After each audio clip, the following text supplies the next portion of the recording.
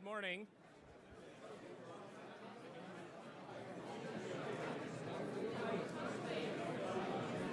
Well, it's 9:07 and we missed the 9 o'clock start time, but not by as much as Berkeley tradition.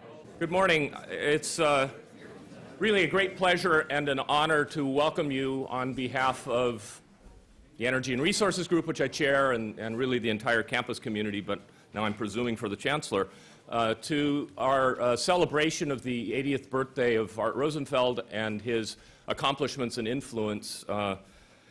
My name is Bill Nazzaroff. I am chair of the Energy and Resources Group and a professor of environmental engineering here, and I'm a card-carrying member of the Art Rosenfeld fan club.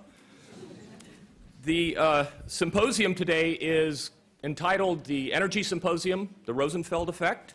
You'll see, I think, if you don't already amply know, why the subtitle is the Rosenfeld Effect during the course of the presentations. We have an extraordinarily distinguished panel of speakers. Just a few words about Art before I introduce the Chancellor. Art is in the middle of his third career. He was a physicist of world-class accomplishment, a student of Fermi. In fact, the last PhD student of Fermi at the University of Chicago, and we hear that Art was his second most promising PhD student, but we don't know who the first was. He came to Berkeley shortly thereafter and worked closely with Louis Alvarez and contributed substantially to Louis' receipt of the Nobel Prize for Physics. In the early 1970s, Art had an epiphany, which many of the rest of us have shared, which coincided with the OPEC oil embargo of those days. And what he recognized was the importance of energy efficiency as a means to make progress in responding to our energy challenges.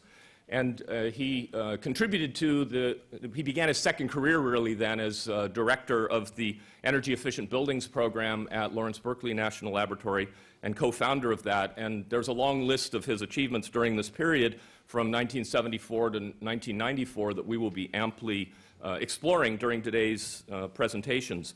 And then in 1994, he moved to the beginning of his third career, which is in government service and scientific policy.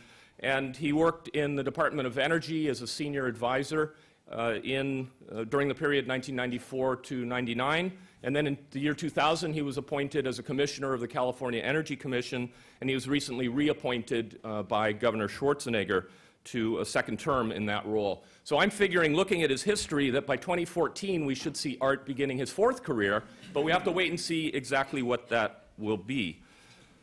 The celebration today is not so much about his career in physics, but about his contributions in the second and third parts, or second and third careers that he's had. To begin, and to really welcome you all to the campus, I'd like to introduce our Chancellor. Robert Birgeneau is an internationally renowned physicist who has specialized in the experimental study of unusual states of matter. He earned his PhD in physics at Yale in 1966. You may hear an echo, PhD in physics, and gone on to do something else brilliant in addition. And after a 7-year stint at Bell Labs, he joined the MIT faculty. He became their Dean of Science in 1991. In 2000, he returned to his Canadian roots to become the president of the University of Toronto. In September 2004, he was appointed as the 9th Chancellor of the UC Berkeley campus. He brings to the campus a passion for diversity and a commitment to seeing that the public part of our mission as a public university is upheld while we remain a first-class research and teaching institution. I should note that he is listed for his contributions in physics as one of the most highly cited physicists, which is like the top 50 or 100 in the world, although I also note that the Institute of Scientific Information still lists his affiliation at the University of Toronto. It was something we'll need to fix. So Chancellor Birgeneau, please.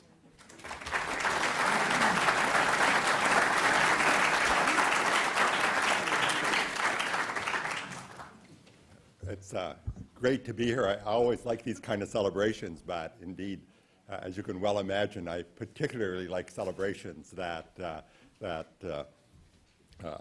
trumpet and applaud the accomplishments of people from my own field. It's not in my notes, but I immediately was running down in my mind other Fermi students that I know, trying to figure out if Art is the second best, who the best is.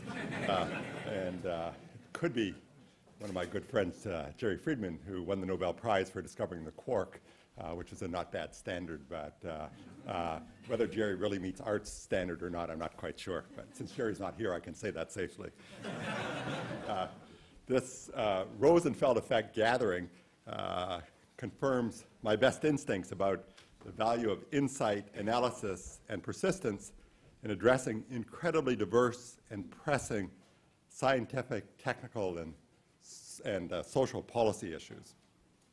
In Art Rosenfeld, who I guess we can refer affectionately to as the birthday boy, honoree today, we have an exemplary example, as you just heard from Bill, of a career spent in search of interesting problems, with interesting in quotation marks defined by their importance, not simply to appeal to one of our many senses, be that intellectual, practical, or social. And as you also heard, he's moved effortlessly between problems and projects that span disciplines, approaches, and styles. Of course, as I noted already, today's event also, and just looking at many of the people in the audience that I know, also confirms the fact that physicists actually can play a useful role in society in spite of many people's doubts. Art was trained and remains a physicist at heart. As you heard, he was Enrico Fermi's last student, and he began his career as a quote-unquote conventional physicist, if we can use that as the protege of a person who was the creator of the sustained nuclear chain reaction in the football stadium at the University of Chicago. I realized I probably should have hired Art as a consultant to tell us what to do with our football stadium, since shakes his head and says no. Since Fermi, I'm a squash player, and it was the only bad thing about that was he used up a squash court, as I understand it. So, anyway, by training and inclination, Art clearly began with a keen sense of the role of physics, but more importantly of really difficult analytic, serious analytic work and its larger role in society. As a professor of physics at Berkeley, Art continued his work in nuclear physics, but simultaneously expanded the sort of socially driven scientific agenda that has become the hallmark of his career. He established the computing division at Lawrence Berkeley National Lab, which is now, especially in this decade, has become extraordinarily important. He played a central role in the founding of the Energy and Resources Group here on campus, and he established LBL as the world leader in energy efficiency, analysis, and action. And I'm sure, seeing Steve Chu sitting here, that we'll hear more about that later. He also taught for many years a physics course on energy efficiency that was a central feature of the Energy and Resources Group curriculum. These activities all share a number of traits, but one of the most salient is that they are each vehicles to address social needs.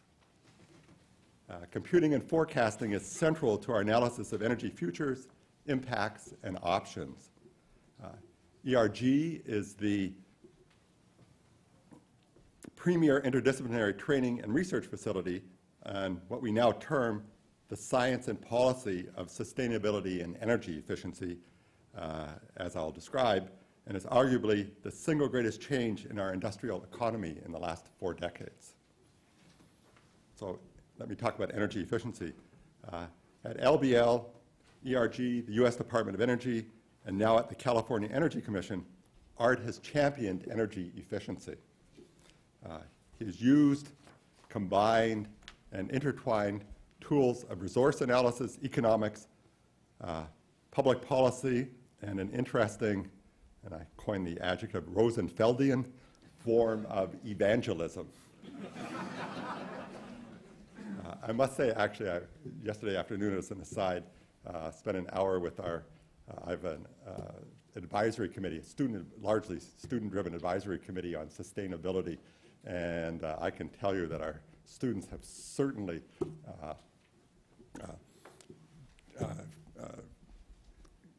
acquired your kind of evangelism about sustainability and about energy efficiencies, et cetera, right? Also probably your entrepreneurship, because they were hitting me up for large amounts of money to keep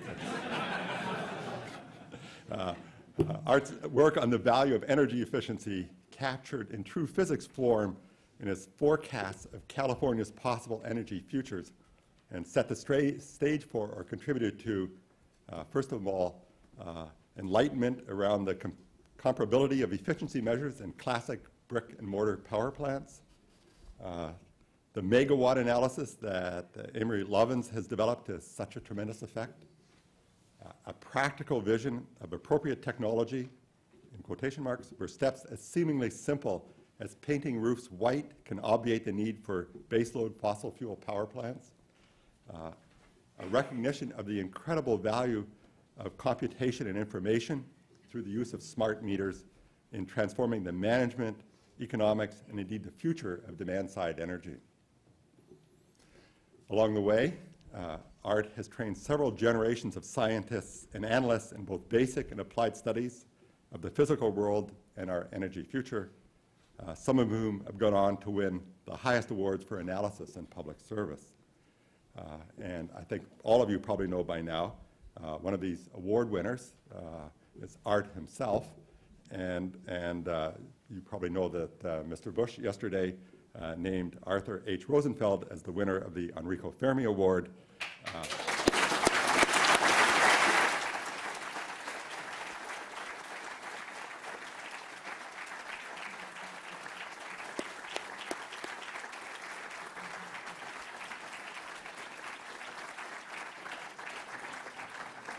Which is actually, in case you didn't know, the government's oldest award for scientific achievement.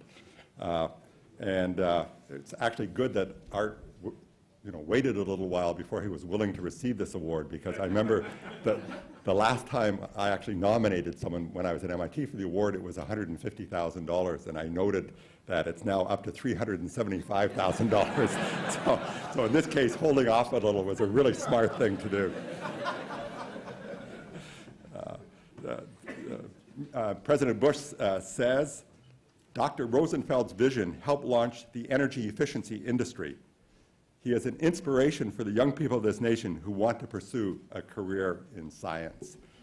And some of you may have seen, actually, that this even spilled over to Thomas Friedman, who last week had an editorial or piece in the op-ed piece in the New York Times calling on the current generation of students not to see energy efficiency and the environment as a hobby, but to become true crusaders. So this should be the crusade of the 21st century, and it's obviously following in your lead. So as I understand it, you will receive the Fermi Award at a ceremony in Washington, D.C. at a date which I guess is to be announced. So let me just wrap up by saying it's both a special pleasure to introduce Art to you today, and also to be able to claim him as a resource and pillar of the Berkeley community, and I think actually our 5th Enrico Fermi Award winner, is that correct, of Berkeley. So we're just extraordinarily proud, and of course it's a who's who, not just of Berkeley, but of the scientific community who have previously won the Enrico Fermi Award, and you obviously, if anything, helped raise the stature. So again, congratulations and thank you.